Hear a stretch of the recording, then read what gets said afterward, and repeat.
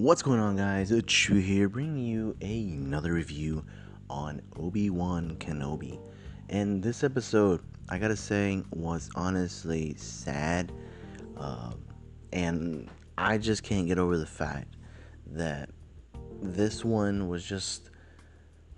It's more of a setup episode. And I've said that before about, animes and whatnot. But this one was a good setup episode for what was to come. I'm a little disappointed, I'm not gonna lie, with where I thought this was headed, especially with the name drop of Quinlan Voss in the last episode.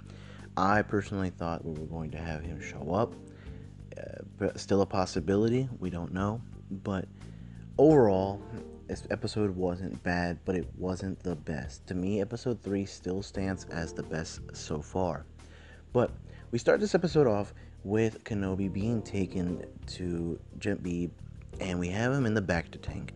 I feel like now Obi-Wan has graduated to a level of Bacta tank, because now we have other greats such as Hayden or Vader, Luke, and we've had Boba Fett in the Bacta tank, and now it is Obi-Wan's turn to be in there. But one of the things that made this scene kind of intense was the fact that as we see Obi-Wan in the Bacta tank, we also see Vader as well, as he is also in pain, and we know that he's always in pain. And I was very surprised that they showed us that.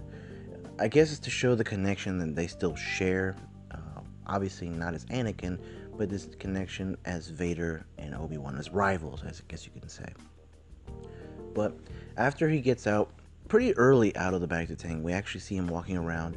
We see O'Shea Jackson's character, and I thought this was going to be Quinlan. He just turns out to be a regular person who actually had a wife who was a Jedi who was hunted down by the Inquisitors.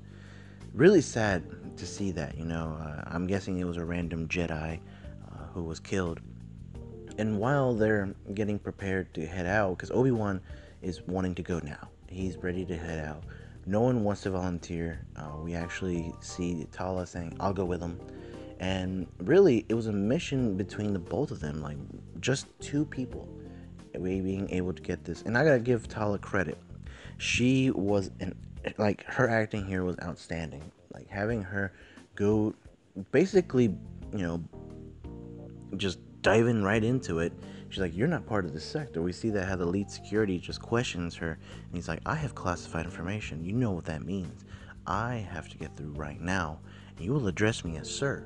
And it's just like, all right. And so she gets through. She has a little bit of opposition, kills that person. And while all that's happening, Obi-Wan is going underwater, and we see him kind of reminiscent of episode 1, working through the water to get inside. He takes down a stormtrooper, and he gets in. And I love it. Like, it just made me feel like episode 4.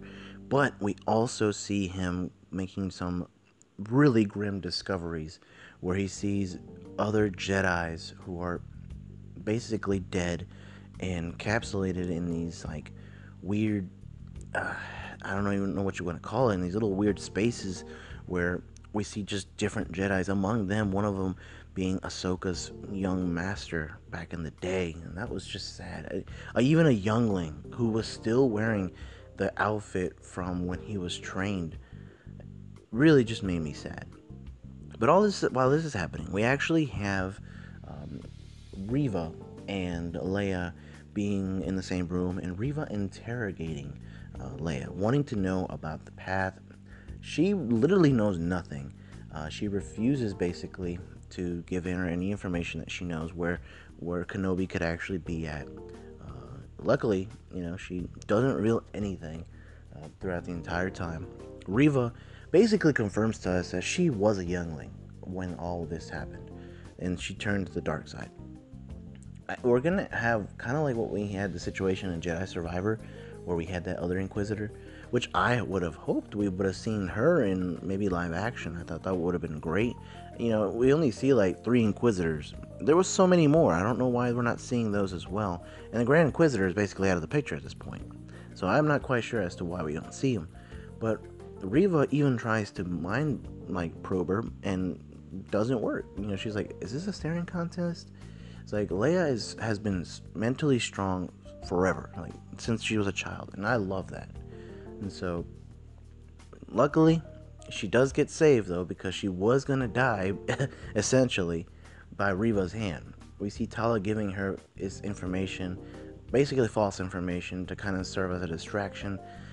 We have Obi-Wan going through, slicing down some stormtroopers, and then making his way into saving Leia. We then have Reva basically setting off the alarms and upsetting everyone to the point to where they escape. Luckily, they do escape. Vader shows up, and he actually nearly chokes the life out of her, but she basically saves herself by revealing that she actually put a tracker in Lola. And as you guys can remember, Lola was basically stopped by Reva while the interrogation was happening, and she basically has changed Lola to a servant of the Empire, unfortunately. But the episode ends. We see how they lose one of their own, Wade, and we actually have this sweet little moment between them all where they're trying to console each other, and we have Obi-Wan holding Leia's hand.